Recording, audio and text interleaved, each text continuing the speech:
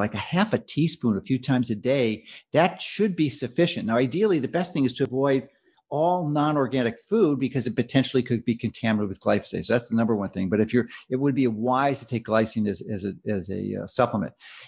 Then two other things. Once you mentioned the pH diet, that certainly is good. You can go plant-based or you can go carnivore. But I think, and I'm more of a fan of carnivore, but I think optimizing the pH is really crucial, and it's very simple and easy to understand how to do that and assess it for yourself individually. And the way you do that is you get some litmus paper. You can get it easily on Amazon or anywhere else. It's inexpensive, and you dip it in your urine, and it should be about 7. Now, if you're not doing anything specific to address your pH, I can almost guarantee you it's going to be 6 or 5 or even 4. The lower it is, the more acidic you are. You don't really want to go much above 7. You want to be 8, 9, or 10. So somewhere between 7 and 8. And then if you're at that level, then your pH is optimized because your body's pH is about 7.4.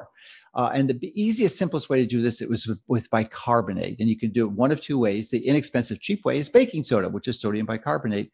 And it tastes pretty terrible. But, if you put a quarter of a teaspoon, you don't need large amounts of it, quarter to a half a teaspoon a few times a day, and figure out what dose you use to turn your urine pH. You can test it yourself and you can see if you're taking too much or not enough. And you just find the right dose for you. Now, once you've found the right dose, you typically don't have to retest your urine because it's going to be about the same. But that's a simple, easy way to improve it. And it will not only improve your pH, your resiliency for your immune system, but also protects your bones from mineral loss. Because when your pH is acidic, you have to extract minerals like calcium, magnesium from your bones to nullify or neutralize those acids. So it helps you retain the minerals in your bones and decreases your risk of osteoporosis. So simple thing. You could also use potassium bicarb. Maybe alternate between the two is another option. Let me take my time because there's a whole lot of information. I don't want to jog it up. Anything that has a pH of 7 plus is alkali.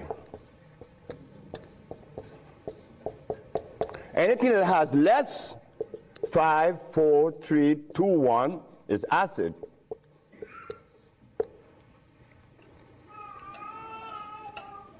But since we were compromised, we left all our food in Africa. You and I don't even know what we ate in Africa. So don't even go there.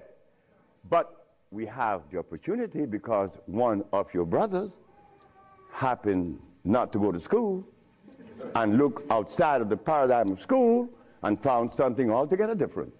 And what did I find? That anything that God made is on the alkali side. Why? The molecular structure is complete. It was made by nature, not man. Anything that God made has no starch. That's another thing.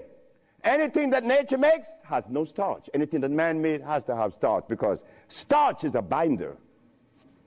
To titrate 2 unequal chemicals, you have to use a starch.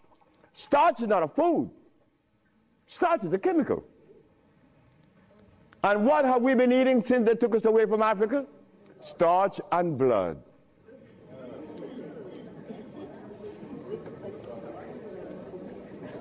Starch and blood.